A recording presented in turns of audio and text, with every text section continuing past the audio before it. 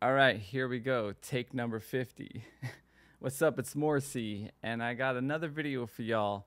This one I wanted to talk about one of my favorite plugins that I use to tighten up drums. It's called the DS-10 Drum Shaper by XLN Audio. So I use this on everything, and specifically this track that I was working on with my boy Rich Furnace. It's called I Feel It. I wanted to tighten up the drums because it was really busy. In my productions, I use a lot of percussion and hi-hats, and I just wanted to make it really tight so that the bass can shine, the kick can poke through, and whatnot. Let's have a quick sample.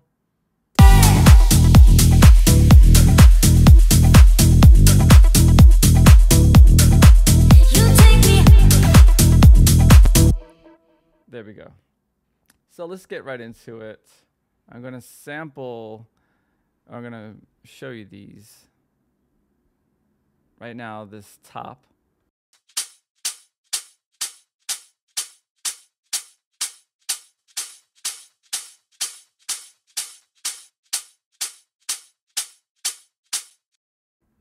And do you hear that? That is amazing. When you have an open hi-hat that's just that shit will take up mud. So you want it to make it nice and tight and here's another example of where I use it. Tambourines. Tambourines are notorious for taking up space.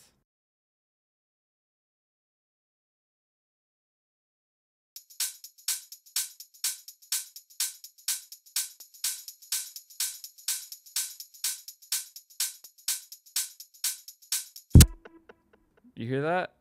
Nice and tight.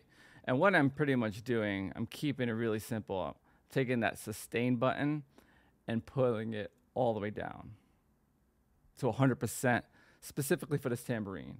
But for that top, I did a little, what did I do? I also did 100%. I add a little attack, which just brings up the transients, pokes a little more through. Same thing with Mojo. Now, because they're so busy, I was trying to not add more. I was just trying to take away, which is why you don't see much attack and you see sustain all the way down. However, you can add attack to kind of add some more transients or mojo to kind of fatten it up. And here, I'll do an example.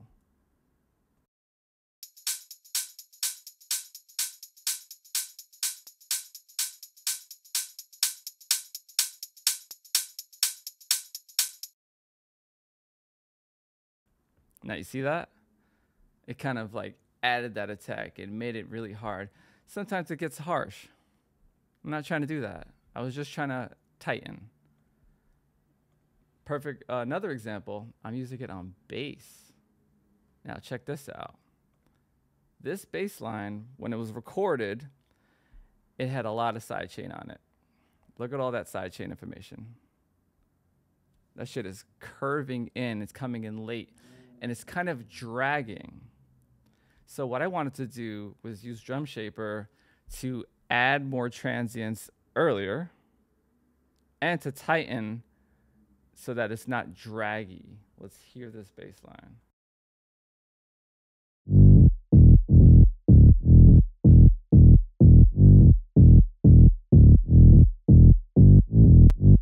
I don't know if you hear it, it's a bit draggy. I actually added it to the drum group this time. I mean, to the bass group. So let's hear that. And as you can see, I added attack. I still tightened up with sustain, and I added some mojo tightness. Look at the transients.